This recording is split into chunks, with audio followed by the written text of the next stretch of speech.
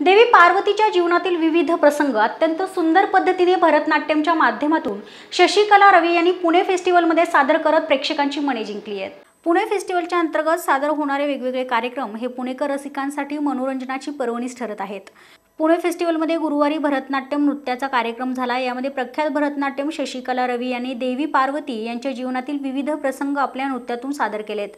भगवान शंकर यांच्या अखंड प्रेमात असलेल्या देवी पार्वतीची अवस्था, देवी पार्वतीला भगवान शंकराची असलेली प्रतीक्षा हे सारे प्रसंग आपल्या नृत्यातून शशिकला रवी यांनी सादर केलेत।